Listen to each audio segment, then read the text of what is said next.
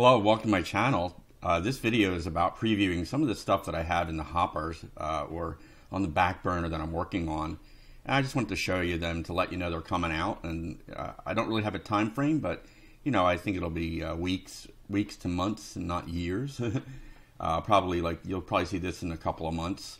Right now I'm working through this hip roof, and it's I'm doing it completely manually. In other words, like instead of doing measurements, I'm going to be cutting these pieces with a draft cutting plane, and that for me it helps me understand what I need to do. On a different note, I'm working on a workbench. I'd like to eventually do a video on how to create a workbench, so I'm working through something that I think will be useful for me with things that I create regularly. And you see I have a couple of tools rudimentarily implemented. I have a linkage, that's this one right here. So I find I was commonly doing this sort of bar with two holes at either end of it. Now none of these are difficult, but I was just finding that they were, because they were repetitive, I thought, hey, why don't I just do macros? And then I thought the easiest way to get macros to execute is when they're in a workbench, because even though we have a macro toolbar, it's clumsy to get it working. And then when I found when I add a macro to one of these, it often disappears when I update or whatever. And that might be a function that I'm always using the dev version. So I have a centered square. This one's almost completely done, mostly because it's simple. But basically, what it is it uses. Oh, I guess I haven't done that yet. It's not done. It's centered around the origin point, and it has measurements built in. I found myself often creating a square, adding measurements, and centering it into the coordinate system. So I thought it'd be easier if I just had one click to do that. Now, some of the reasons why these aren't finished is the code that works in a macro has to be tweaked to work in a workbench. So I had this working perfectly in a macro, but now that it's in a workbench, I have to tweak it a little bit. And the workbench code does not play nice with constraints. I haven't figured that out yet.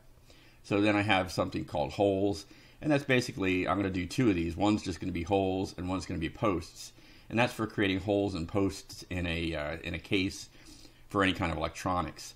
I found myself doing this frequently as I was developing like a case for Arduino or a case for a Node MCU or whatever. Sawtooth, this one I've only done a couple of times, and I don't really know if it's, but this would be good for like any kind of clips or pliers or something like that. And there might be ways to do variants like a soft edge or have it do both sides of the sawtooths that are going to meet. And then I just had this one called Plus, and I don't know why I did this one. I just thought it was interesting, and I've done it once before, but I think it might be nice to have that. So actually, if you have any ideas for shapes that you might want to include on this, you can let me know, and I might do that. So then outside of FreeCAD, I have something going on in Blender. I'm not very good at Blender at all. I'm a novice, but I always do like to share my approach in things as I'm learning them, because I think it lends to meeting the novice at their level.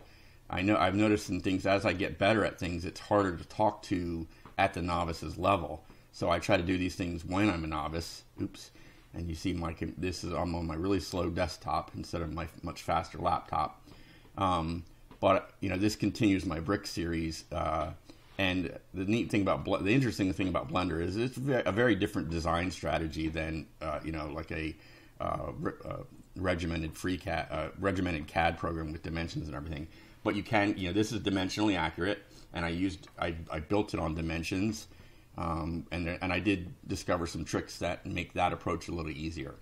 So I hope you join me to see these in the future, and I hope that you enjoy my channel. Make sure you subscribe if you aren't. Click the alarm bell, and keep an eye out for my Patreon account. I'm going to try to open one of those to try to make this a sustainable endeavor for myself. So have a great day, and I hope to see you again.